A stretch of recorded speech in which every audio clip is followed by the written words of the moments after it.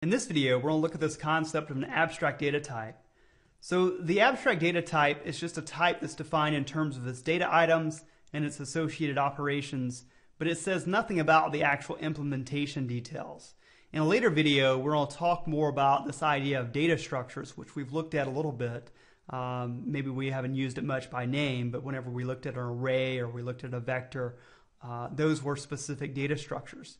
And they get into the idea of specific implementation details, whereas the abstract data type does not. And if this concept of defining something in terms of its data and its operations sounds a bit familiar, it should, because there's several programming languages that support this construct of an abstract data type, and they support it through this class mechanism. So C++, C#, Java, Python, they all support this idea of a class. And a class is just defining something in terms of data and operations, and it allows for information hiding. And information hiding is very important. So let's look at an example where we talk a little bit more about this idea of doing information hiding. So the example I'm going to look at is this idea of driving an automobile. So if we think about driving an automobile, there's a certain interface exposed to the driver. And typically you think about maybe a steering wheel, possibly a clutch, certainly a brake, and certainly a gas pedal. So we know that if we turn the wheel to the right, it's going to, or turn the steering wheel to the right, it's going to turn the car to the right. If we turn the steering wheel to the left, it's going to turn the car to the left. So we're able to perform a certain operation based off of this interface, and the car responds.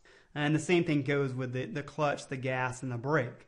So we're really abstracting or hiding the implementation details. So you could go in and actually change out maybe the engine, go from a 4-cylinder to a 6-cylinder, or from a gasoline combustion engine to a hybrid or an electric motor. So there's a lot of different choices we could have in terms of the actual implementation that wouldn't break the interface of having a steering wheel, having a gas pedal, and having a brake pedal. And it's the same idea when we deal with software.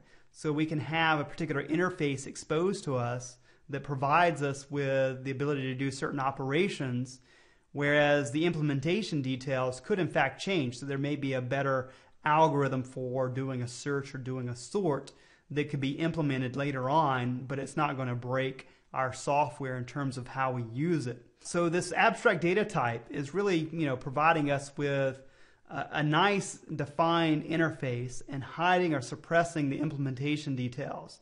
And that provides us with this idea of flexibility, so we're able to change out the implementation. It provides us with a simple interface, so we don't have to know the implementation details. And it also provides us with really a layer of security in the sense that the user doesn't know the underlying representation, and therefore they cannot go in and change it in an unexpected way that could be harmful, and that things would no longer work as expected. All right, so let's take a look at another example. Let's say that we wanted to be able to model a reservation system. So maybe we have a reservation system for a concert hall. So the thing that we need to think about in terms of modeling a reservation system for an abstract data type is we got to think about the data, and we have to think about the operations. So the data part would just be maybe the seats, and also representing whether the seats were reserved or available. So we'd have to have some way to do that. And the other piece is the operations. So the operations associated with this reservation system may be to determine the availability of the seats, to be able to reserve a seat, to be able to cancel a reservation for a specific seat or maybe a set of seats, to maybe find a block of available seats. So if you wanted to reserve maybe 4 or 5 adjacent seats for your whole entire family, or for your friends, or for your business, or whatever it may be, you could do that.